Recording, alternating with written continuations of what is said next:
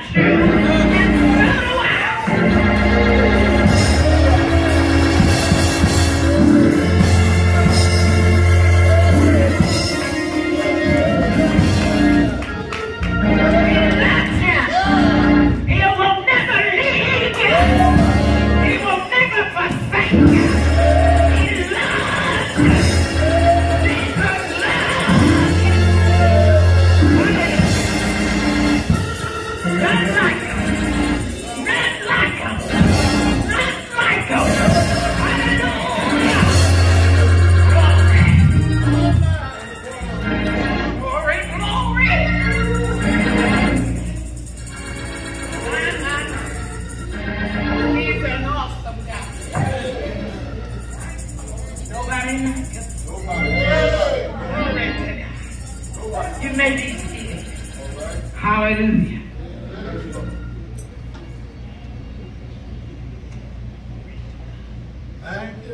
Thank you, Lord. First of all, I want to give honor to my Lord and Savior, Jesus Christ, who I'm striving to make first in my life. I give honor to this pastor and his beautiful wife and her absence. And thank you for sharing that. I'm going to be praying. The number 5, Grace. Grace. Yes. Amen. The number 5. Amen. I also give honor to Assistant Pastor Melvin Brown. I thank God for him. And I thank God for him asking me to come and to be at this sacred desk. Amen. Amen. Glory to God. Glory, glory, glory. I thank God for Brother Norman, who's been teaching my great-grands on various instruments. Thank God for Brother George. Thank God for my sister Gant. I thank you. I thank you for my dear friend Gwendolyn Cruz. We worked at the state for, well, I was there 31 years. I don't know how long she was there, but I was there for 31 years, and that was enough. Amen. Amen. Amen. And I thank God for my dear relative here through marriage. Thank God for her. And I most importantly thank God for my daughter who is here with her 2 children, Helen and Haley. And my daughter Pamela, who has a beautiful boy And one day, before I preach or teach, she's going to come up and just sing for the Lord. And guess what? I'll be so happy, and so will God. I'll be happy as well. So I won't be before you long, but there is a word from the Lord. Amen. First, before I get started, who's on the prayer line with Mother Page? Is there someone here on the prayer line with Mother Page? Because they told me that they were a member of this church and that I was supposed to come. So I don't know. But give her my regards if you find out, Pastor. Thank you. Thank you. Now, before we get started, you know it's Black History Month. All right. Right? And I'd just like to talk a little bit about Black history before I get started into the Word of God. Because I have some young people here. And guess what? If we don't know our past, we don't know our future. Okay? I was planning on talking about faith. And you know, when Elder Brown called me to say, come and speak, I got so excited, pulled out all my books from every college there is, because this is Church of God in Christ. Oh my goodness, somebody just called Dr. Hal. Dr. Hal, you better be praying for me. Amen. But the Lord did not give me anything until about 3:30 this morning. And I thank Him. I thank Him for that. I thank Him for that. I usually around this time, as Dr. Faulkner mentioned, there's a lot going on. I often mention I feel like Job because of situations happening. I've been getting calls, maybe 2-3 people a week passing away. And it's very, and not only me, I'm sure others, those of you have been experiencing some of this as well. But we have to continue to stay focused on God and have faith in Him. And we have people like Martin Luther King, ML. We have people like Rosa Parks, amen, W.E. Du Bois, Lola B. McGee, who is my grandmother, who picked 500 pounds of cotton with her son in one day. And I can't leave her out of that history because that is a lot of cotton. And you know how light and fluffy cotton is, right? So to pick 500 pounds. So she is someone worthy to mention among the historians throughout Black History Month. Amen. So, the Lord gave me this morning, after bringing out all the books and putting on try to put on my scholar thing, and then it even got so bad, Pastor, I think I was going to pull out the door to see if I had all these things, that these degrees, but the Lord wasn't giving me anything. But He did. And He said to me, acknowledge your gift. That's what He said to me. But let's go to the Word of God first and pray, okay? Thank God for these musicians here. They're doing a beautiful job. And I thank God for each and every one of you. And as my mother used to say, my godmother used to say, everyone breathing in the house of the Lord. All right, I'll be coming from Ephesians chapter 3.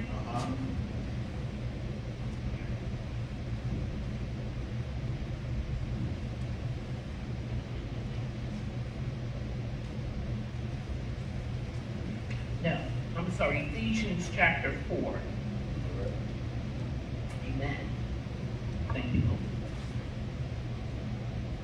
I therefore, and if you can, for those who can, will you please stand in reverence to the Word of God. I therefore, the prisoner of the Lord, beseech you that ye walk worthy of your vocation, wherewith ye are called, with all lowliness and meekness, with long suffering, forbearing one another in love, enduring to keep the unity of the Spirit and the bond of peace.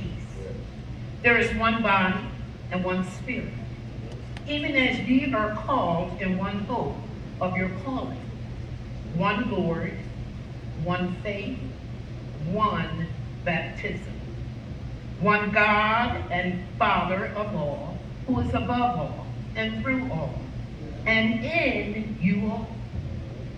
But unto every one of us is given grace according to the measure of the gift of Christ. Wherefore he said, when he ascended up on high, he led captivity captive and gave gifts unto men. Now that he ascended, what is it but that he also descend first unto the lower parts of the earth? He that descended is the same also that ascended up far above all heavens, that he might fill all things. And he gave some apostles, we got plenty of them today, and some prophets, and some evangelists, and some pastors and teachers, for the preaching of the saints, for the perfecting of the saints, for the work of the ministry, for the edifying of the body of Christ, till we all come in the unity of the faith and of the knowledge of the Son of God, unto a perfect man, unto the measure of the stature of the fullness of Christ, that we henceforth be no more children tossed to and fro, and carry about with every wind of doctrine, of the sleight of men, and cunning craftiness, whereby they lie and wait to deceive. But speaking the truth in love, that love will get it every time, yes, may grow up into him in all things, which is the head, even Christ, from whom the whole body, fitly joined together and compacted by that which every joint supplieth, according to the effectual working in the measure of every part, making increase of the body unto the edifying of itself in love. You may be seated. Amen. Heavenly Father, we adore you. We magnify your holy and righteous name. Yes. And we said thank you, Father. Thank you. We thank you for who you are, Father God. We thank you for this word, Father God. We ask that you move self out of the way, move Brenda out of the way, so your word can go forth, Father. Father God, I want you to know we love you, Lord. Love you, Lord. And we're excited, hallelujah. Yes, we're excited to see what you're going to do in all of this. Because it's not about me, it's all about you. We love you, we adore you. Put me at the foot of the cross. In Jesus' name, amen.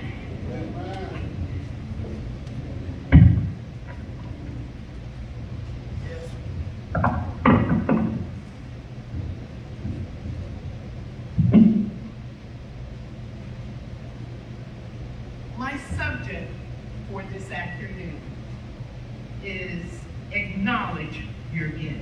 All right. And if you look at Romans 11:29, I just want to share that particular scripture with you. Romans 11, chapter 29. And it reads as thus. For the gifts and calling of God are without repentance. All right. So that means that we can all have gifts, right? We can all have gifts, we can all have talents. I know one thing, if you don't use your gift, what you don't use, you lose. All right. That's right. You lose. All right. And sometimes there are consequences behind you're not doing what God has given you to do. But my point in all of this is, are we having faith in God in using those gifts? Or are we still trying to do stuff in our own strength? See, when we do it in our own strength, we make a mess. Amen. But when Jesus died on the cross, he told his disciples that he was leaving a comforter for us, a teacher for us. And it's not an it, it's a person living inside of us, the Holy Ghost, the Holy Spirit. Amen. Amen. In all our ways, we must acknowledge him so that he can direct our path. We must have faith in God. Turn to someone and say, we have to have faith in God. We heard about the apostles and the teachers and the evangelists, but the one gift that we have to acknowledge is the gift of God. And they are righteousness, which is a key to salvation. And salvation saves us from the penalty of sin. Amen? Amen? Saves us from the penalty of sin. And you know what? God cannot look upon sin. Amen. And that leads to eternal life, which is the result of salvation. So we're worried about this gift. We're worried about that gift. But worry about the gift that God has for us. We're always talking about that gift of salvation. But before that, there's a gift of righteousness. You receive the gift of salvation. You receive that. That is a gift from God. Righteousness is a gift from God as well. And eternal life. His Son bled and died on the cross for us, for me, for you. And thank God he's not a respecter of persons. Because what he does for me, how he blesses me, he's going to bless you as a child of God. For the gifts of calling of God are without repentance. I said that before. For by grace we are saved through faith. Not by what we do, or how we do it, or how many letters we got behind our name, or how many schools we went to. Amen. It's by faith. It's by faith. How much money we have, what kind of car we drive, how many houses we have.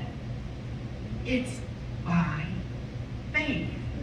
And a lot of times we have a void in us that we try to fill with drugs, with food, with women, with men, with relationships, even with church. And the only one that can fill that void is Jesus. Turn to someone and say, Jesus. Jesus. Amen. Amen. Glory to God.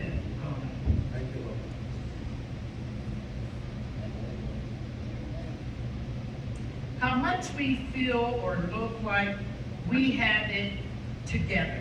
You know, we always want to think we got it together. We got something. I got this. Is that what the kids say? I got this. But by his grace, it's only by his grace are we saved through faith. And it doesn't matter how hard, how many times we watch Charles Stanley, how many times we watch T.D. Jakes or Joyce Myers, how many times we're doing the virtual service. It is something, but he wants to sup with us. He wants a deep, personal, intimate relationship with us. And he wants it daily. He wants you to stop making him your weekend boo. All right. Or your Sunday boo. Yeah. Yeah. All right. He wants a relationship with you. Amen.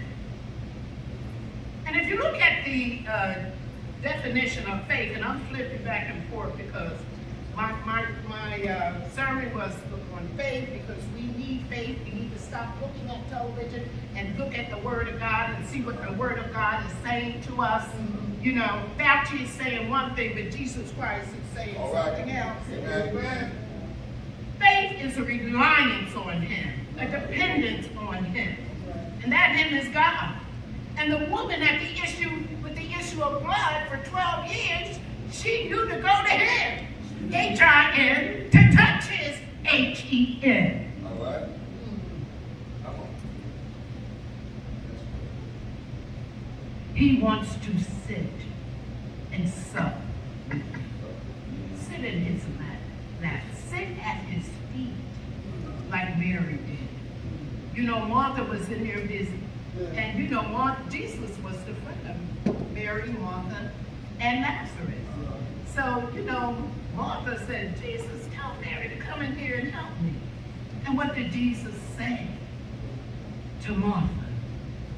That Mary has chosen that good part. How many of us today has chosen that good part? Amen. Glory to God. Hallelujah. Yeah. Stop the busyness. Being busy is being under Satan's yoke.